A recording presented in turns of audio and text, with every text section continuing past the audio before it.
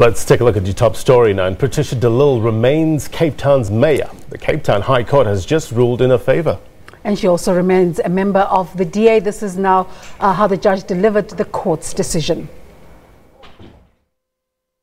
In the result, the following orders made.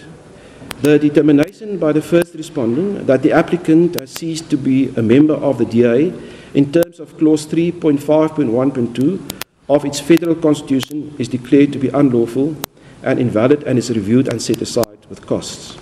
Such costs shall include the cost pertaining to the applications for the interim relief in terms of Part A and the costs of the employment of 2 counsel.